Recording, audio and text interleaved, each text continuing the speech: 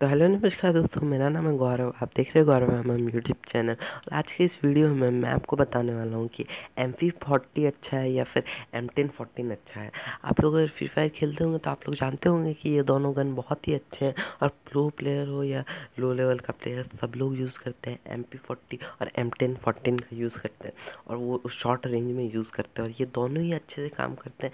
लेकिन बहुत लोगों के मन में होता है कि कौन सा इसमें से अच्छा है, किसका यूज़ करें। तो इसी के बारे में आपको बताने वाला हूँ कि कौन सा अच्छा है, किस लिए अच्छा हो सकता है, क्या क्या उसके बेनिफिट्स है, क्या लॉसेस है। सब कुछ मैं आपको इस वीडियो में बताने वाला हूँ। तो वीडियो पूरा देखना, और वीडियो अच्छा लगे तो लाइक भी कीजिएगा और चैनल को भी सब्सक्राइब कर लीजिएगा। तो चलिए शुरू करते हैं। तो सबसे पहले तो हम लोग बात कर ले MP40 क्यों अच्छा होता है। तो MP40 का जो है वो बहुत फास्ट है और 20-20 करके डैमेज देता है। ठीक है, तो इतना फास्ट है कि आप तुरंत अपने जो है ओपोनेंट को डाउन कर सकते हो। ठीक है, और M1014 जो कि है एक शॉर्ट गन, वो क्यों अच्छा है। तो वो एक साथ 3-4 बुलेट्स निकलते हैं, उससे 3 बुलेट्स निकलते हैं, तो इसलिए वो जल्दी से आपके ओपोनेंट को मार देगा। तो इसमें से जो गन आपको यूज़ करना चाहिए या अच्छा कौन सा है, ये मैं आपको बोलने से पहले एक ही बात बोलूँगा, जो आपको अच्छा लगे वो आपके लिए अच्छा है। क्योंकि अगर आपको MP40 अच्छा लगता है तो MP40 ही चलाओ, M1014 अच्छा लगता है तो M1014 ही चलाओ। जिससे आपको एक्सपीरियंस अच्छा होगा, तो उसी को चलाना अच्छा रहेगा। अगर आपको M1014 चलाने आता है तो वही चलाओ, वही आपके लिए अच्छा है। जो गन आपको अच्छा लगे, जिसको आपको चलाने का एक्सपीरियंस है, उसी को चलाओ। क्योंकि दोनों अबाउटली मैं बोल सकता हूँ बराबर ही है। प्लेयर पे डिपेंड करता है वो कैसे खेलता है। अब हम लोग बात करते हैं, MP40 में स्पीड है, बट M1040 स्पीड उतना स्पीड नहीं है। तो ये M1014 का थोड़ा सा आप बोल सकते हो कि ये मीन्स लॉस है इसमें।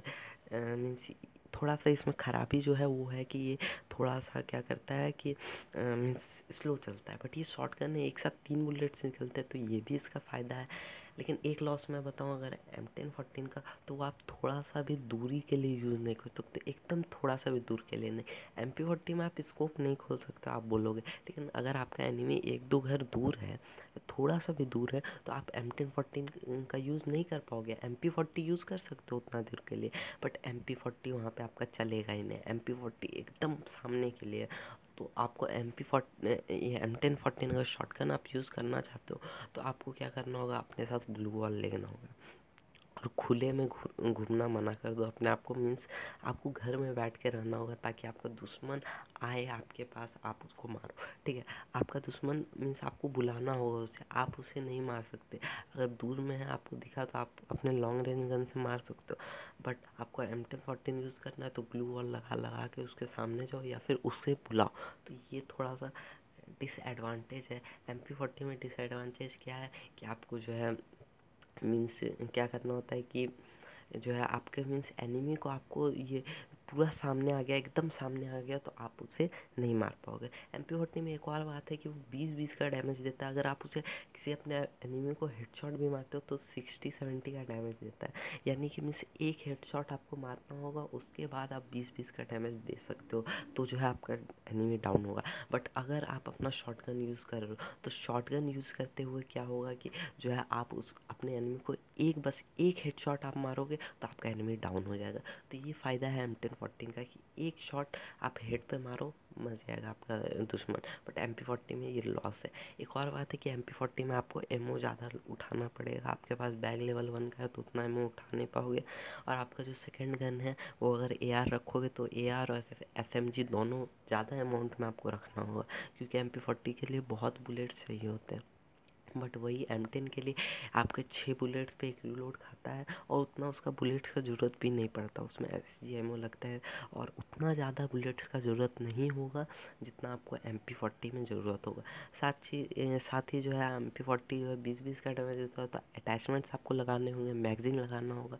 एक बार में 20 बुलेट्स का, आपका 20 बुलेट्स के बाद जो है आपका आता है रीलोड, तो वो आपको जो है 20 बुलेट से बढ़ के हो जाएगा 32, अगर आप लेवल 3 का मैगज़ीन लगा दोगे। बट आपका शॉटगन में वो मैगज़ीन नहीं लगेगा, बस स्टॉक आप लगा सकते हो लेवल 3 का, ठीक है। तो स्टॉक आपको ढूंढना होगा अगर आप शॉटगन का यूज़र हो तो, और MP40 का यूज़र हो तो आपको मैगज़ीन लगाना होगा, फिर जो है स्टॉक लगाना होगा, आपके जो है रिकॉइल कम करने के लिए फॉर ग्रिप या बार पार्ट लगाना पड़ेगा। तो इतने सारे अटैचमेंट्स आपको ढूंढने पड़ेंगे जो कि आपको शॉटगन में ढूंढना नहीं पड़ेगा।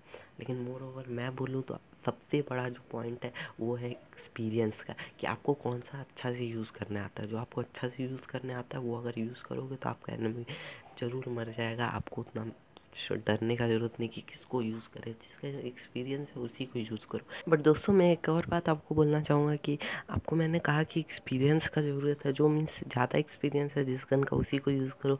बट एक और बात आप ध्यान में रखना कि जो है आपको दोनों गन यूज़ करना चाहिए, ठीक है। मैं ये नहीं बोल रहा हूँ कि एक ही यूज़ करते रहो, ठीक है। आप रैंक्ड मैचेस में जो आपको अच्छा लगे, जिसको आपको अच्छा से चलाने आता है उसका यूज़ ज़रूर करो।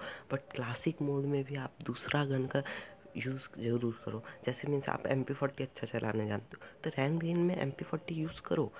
बट क्लासिक मोड्स में जो है आपको अगर M10 मिलता है तो M10 से प्रैक्टिस ज़रूर करो।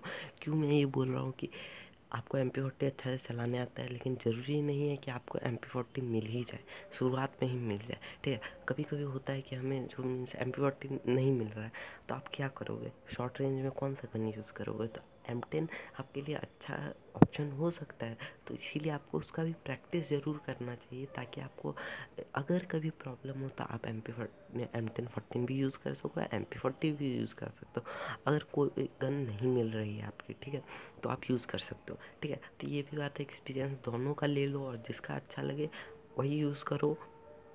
और जो है एक और बात मैं कहूँ कि ये M10 में जो है रीलोड जो है मीन्स 6 बुलेट के बाद आता है, और मैगज़ीन तो लगता नहीं है। तो 6 बुलेट आप जब मार लोगे तो उसका रीलोड में लेने में बहुत टाइम लगाता है, ठीक है। एक बुलेट मारने के बाद थोड़ा टाइम लेता है दूसरा मारने के लिए, बट जब 6 बुलेट्स आप ख़त्म कर दोगे तो उसके बाद 6 बुलेट्स ख़त्म करने के बाद आपका जो है रीलोड जो लेता है वो रीलोड बहुत ख़राब लेता है, बहुत ज़्यादा टाइम लगा देता है। तो इसीलिए आप अगर किसी से लड़ रहे हो तो आप देखते रहो कि आपके जो 6 बुलेट्स आप 4 बुलेट्स का यूज़ कर चुके हो, तो जल्दी से ग्लू वॉल लगा लो ताकि आप रीलोड कर सको, ठीक है। और अपने मीन्स दुश्मन के सामने रीलोड मत करो, छुपने का जगह बनाओ उसके बाद ही रीलोड करो। और MP40 अगर आपके पास दुश्मन के पास है तो आप जब तक M10 को रीलोड करोगे तब तक आपका जो दुश्मन है वो आपको मार के खाली कर देगा, ठीक है। तो इसीलिए जो है आपको जो है ग्लू वॉल्स अच्छे से रखना होगा। और बहुत बार होता है कि आपको ग्लू वॉल्स नहीं भी मिलते हैं, तो इसीलिए M10 का यूज़ उतना नहीं, मुझे तो अच्छा नहीं लगता। अगर ग्लू वॉल्स नहीं मिल रहा तो घर में बैठ जाओ, तो यही सब आपको करना होगा। और MP40 आपके पास है तो आप घूम सकते हो कहीं भी, कोई दूर में दिखा तो लॉन्ग रेंज गन यूज़ कर लो, और कोई थोड़ा नज़दीक आया तो उसे आप मार लो जो है MP40 से, ठीक है। आपको ग्लू वॉल यूज़ नहीं करने आता तो MP40 यूज़ करो तो ज़्यादा अच्छा रहेगा। तो अगर आपको ग्लू वॉल यूज़ करने नहीं आता तो आप MP40 का यूज़ करो ज़्यादा, तो वही अच्छा रहेगा, ठीक है। तो आशा करता हूँ आपको ये वीडियो अच्छा लगा होगा और समझ आ गया होगा कि MP40 और M10 के क्या क्या बेनिफिट्स है और क्या क्या डिसएडवांटेजेस है। वीडियो अच्छा लगा तो लाइक कीजिए, चैनल को भी सब्सक्राइब कीजिए और बेल आइकन को दबा दीजिए ताकि आपको ऐसे ही वीडियोज़ मिलते रहे। तो फिलहाल वीडियो में बस इतना ही। जय हिंद, वंदे मातरम।